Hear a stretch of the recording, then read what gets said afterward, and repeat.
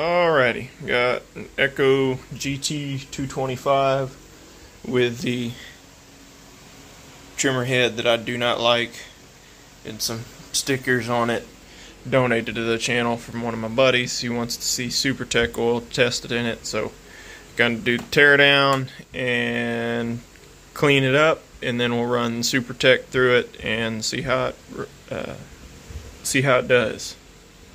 So this looks like it hasn't been run at all. I think kind of butchered the base gasket when I pulled it off of there.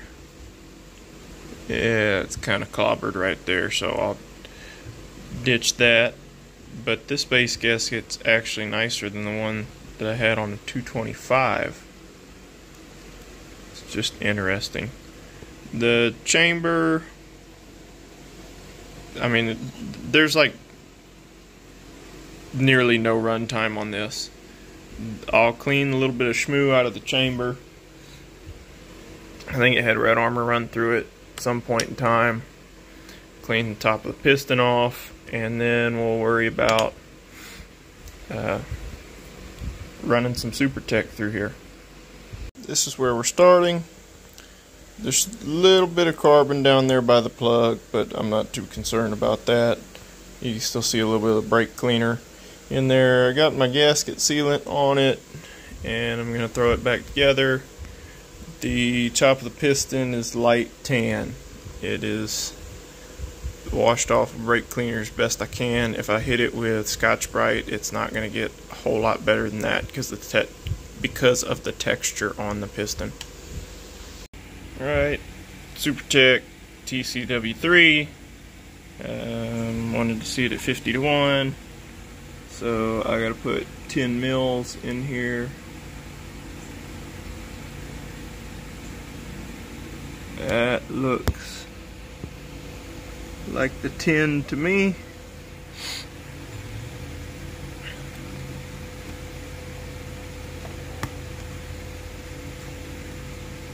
And then this stuff goes in here.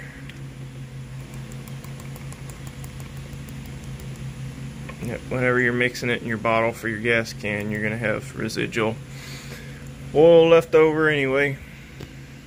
So we're not going to worry too much about that. And then I have some ethanol-free fuel. I'm going to set the camera down while I mix that. Poured it in to the 500 line. So 10 mils and 500 is 50-1. Time to pour it in a trimmer and go break off pieces of string until the tank is empty. This is going to drive me insane. Or I'm going to learn something about this weed eater head that I didn't know.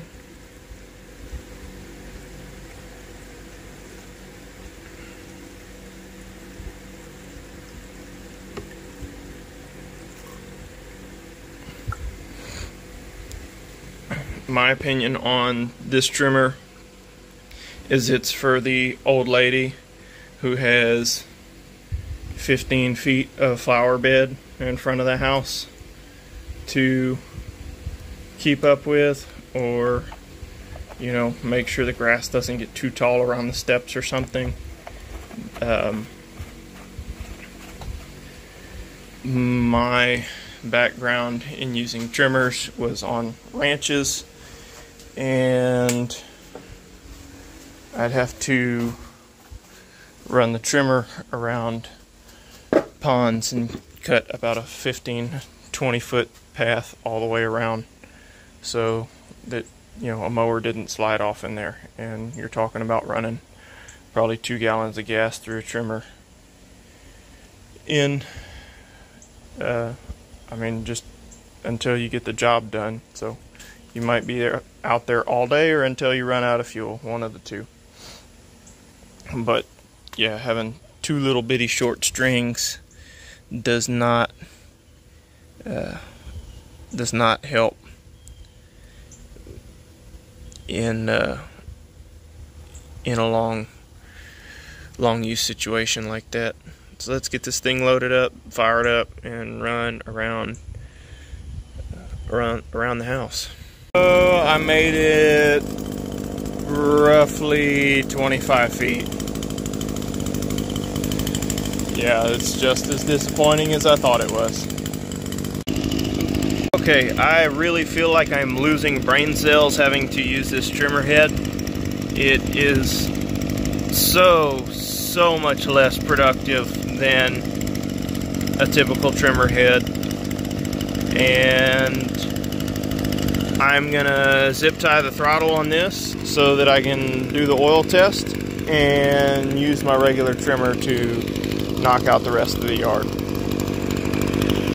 Alright, starting to tear down after running the Supertech.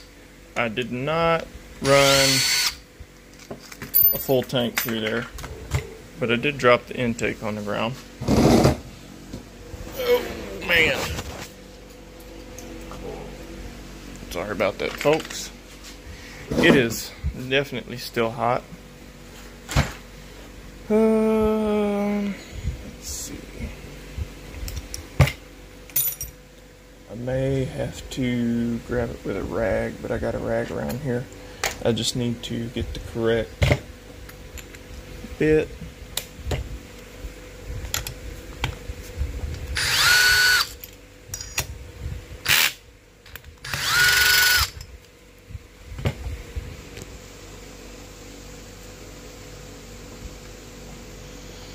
Yeah, the trimmer actually ran fine, but I was not happy about that trimmer head. No one likes running a weed eater, and the easiest way to sell a weed eater or upsell one to a bigger unit is just explain, and it's honest. You know, if you got one with more power, you're going to spend less time using it. So if it's got more power, more string capability, that's less time on the trigger, and that's just a more pleasant day overall. Less time I got to spend on a weed eater, typically the better my day is.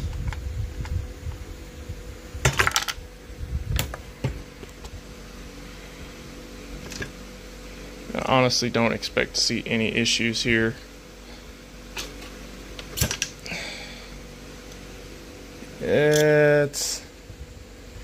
That's actually fairly dry and dirty.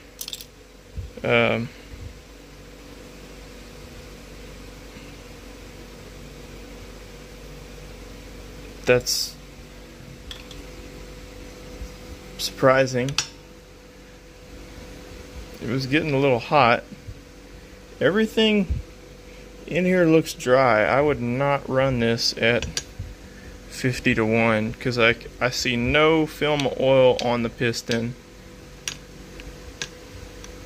nothing on top of the piston, just a little bit on that ring there, down in the crankcase.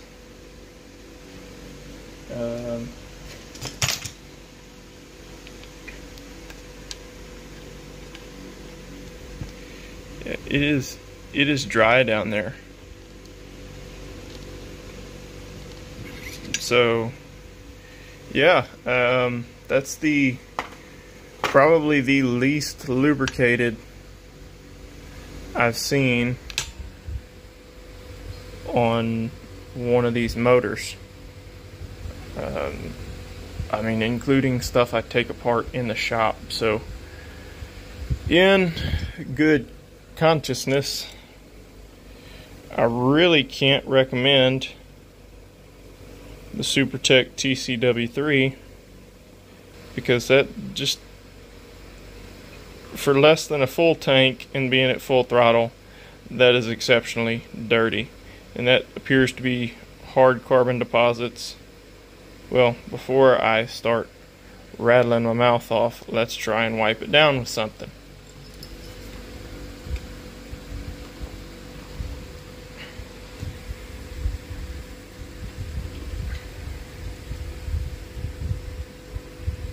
Here's a big Q-tip and some red brake cleaner.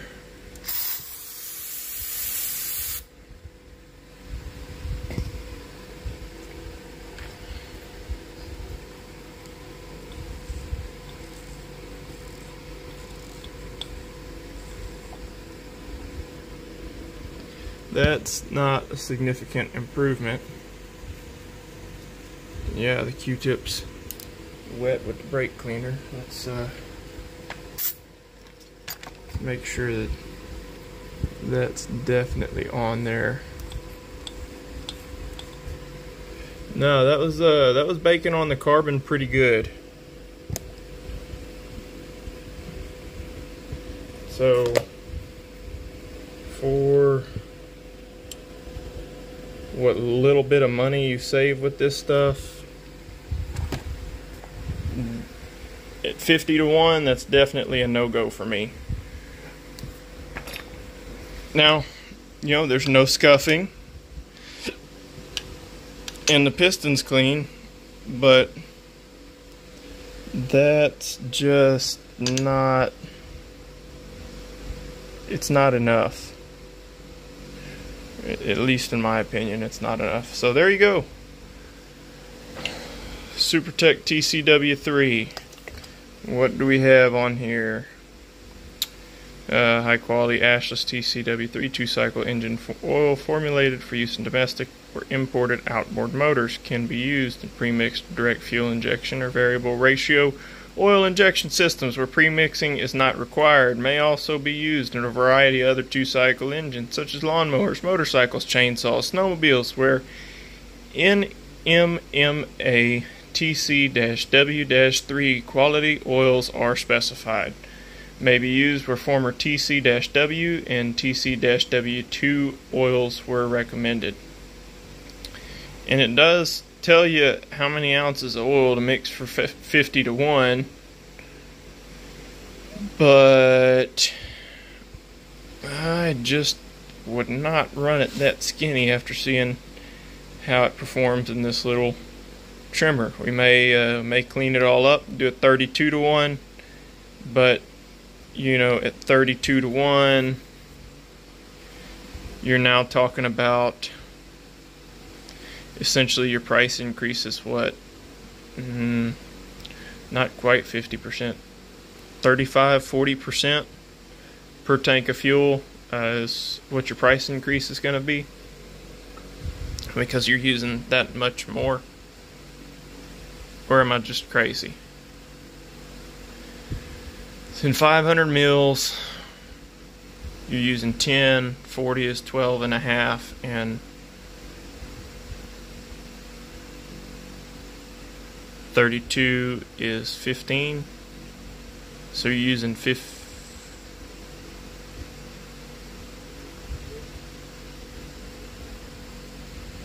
I don't know. It's after 8 o'clock, and my math skills go out the window after 8 o'clock. Don't know why that is. That's just how it works. But anyway, if you're using more, it's going to cost you more per tank of fuel, is all I'm trying to say.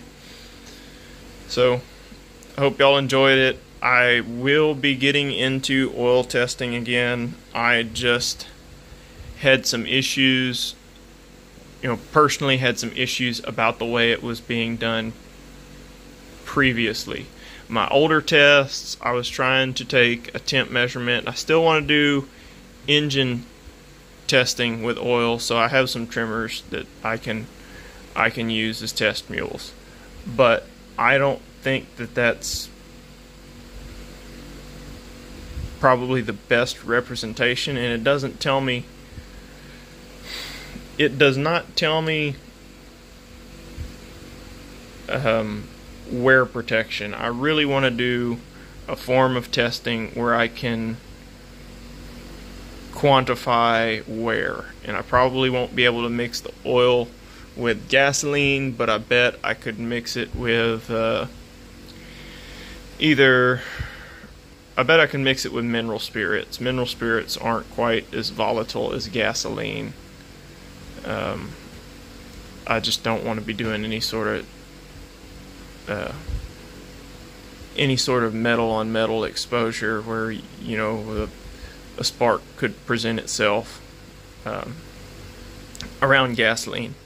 I had an accident like that one time. That really wasn't like a spark getting in gasoline. I lit a brush pile with a couple buckets of motor oil that I drained out of stuff, and forgot that I drained about 6 gallons of gas into my motor oil buckets, and burnt from my fingertips all the way up to, you know, the shirt sleeve on my arm and half my face. And it was just a really crappy month and a half trying to recover from that and work. My arm looked like a skinned chicken breast. It was pretty gross. But yeah, enough of story time and enough of, you know, trying to go somewhere else with the oil testing. Thumbs down on the 50-to-1 TCW-3 Supertech.